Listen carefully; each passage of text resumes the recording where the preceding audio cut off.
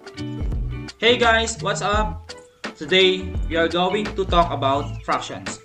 I am your teacher, Mr. Marky Santa Maria from Governor Luis A. Ferrer Jr. East National High School. Are you excited to learn? Come on, let's explore the world of fractions.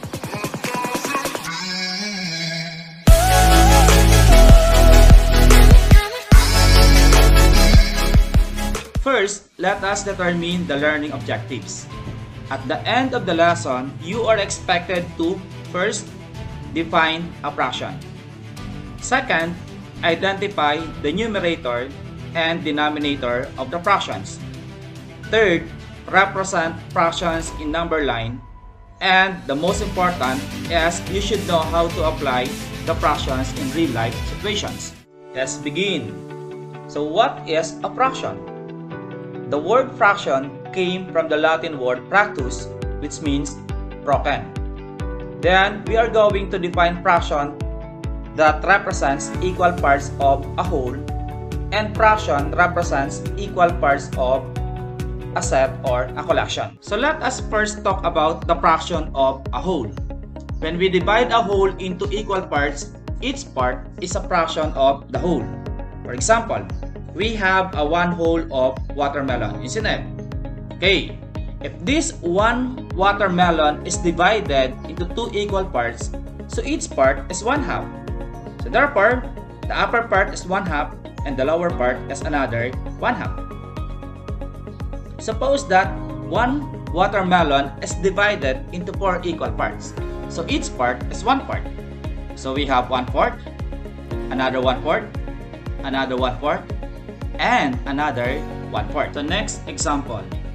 So since 1 part of the watermelon was eaten, then 3 parts out of 4 are left. So 3 parts of the watermelon is left.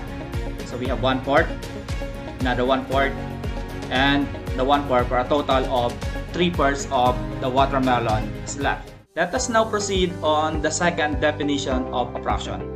So fractions also represent parts of a set or a collection. For example, we have a set of balls. So how many balls do we have? Let us count.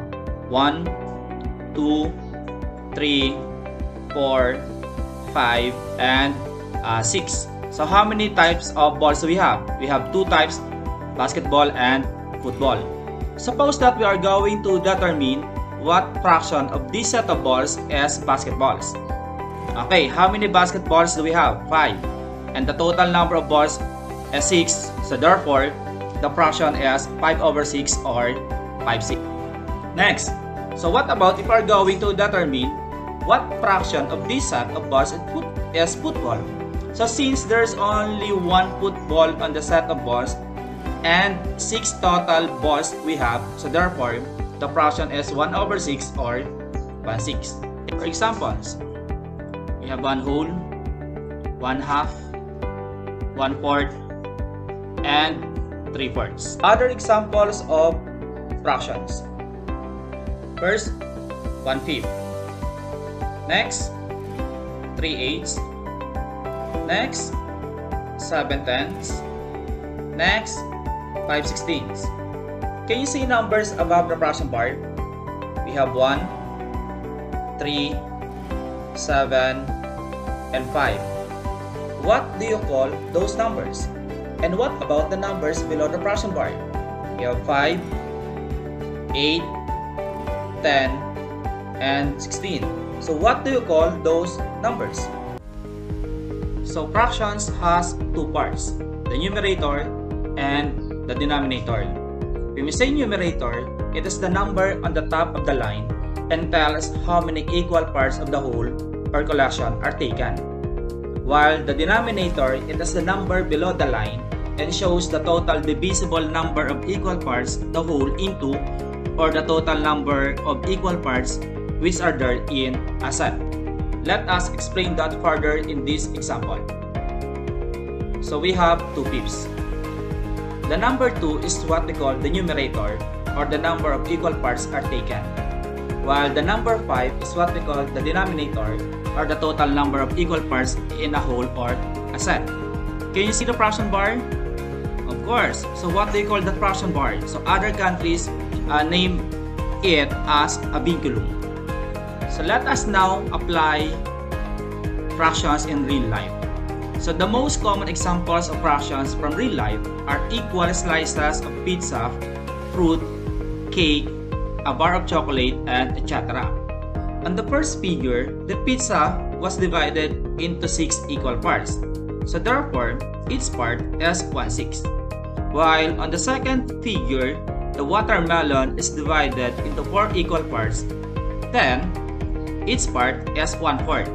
On the last picture, so we have a melon which is divided into 8 equal parts. So each part is 1/8. When parts of the whole are unevenly divided, they don't form fractions. As you can see, on this first figure, the pizza was divided into 6 unequal parts. Then, on the second figure, the circle was divided into 2 unequal parts. On the third figure, the triangle was divided into 3 unequal parts, and on the last figure, the square was divided into 8 unequal parts. So therefore, they don't form fractions. Fractions can be also represented on a number line as shown below. So the first number line was divided into 2. So the first part is 1/2, the second part is 1 or 2 halves. The second number line was divided into 3. So the first part is 1/3, the second part is 2/3, and the third part is 1 or 3/3. Number line was divided into 4. So the first part is 1/4, the second part is 2/4, the third part is 3/4, and the fourth part is 1 or 4/4. Next, the next number line was divided into 5. So we have 1/5, second is 2/5, third is 3/5, fourth is 4/5, and the last part is 1 or 5/5. Next example, the number line was divided into 6. So we have 1/6, 2/6, 3/6, 4/6, 5/6, and 1 or 6/6. Then the last example was divided into 8. So the first part is 1/8, 2/8, 3/8, next 4/8, next 5/8, next 6/8, 7/8, and 1 or 8/8. And I hope that you learned something. Thank you guys, and God bless. Keep safe.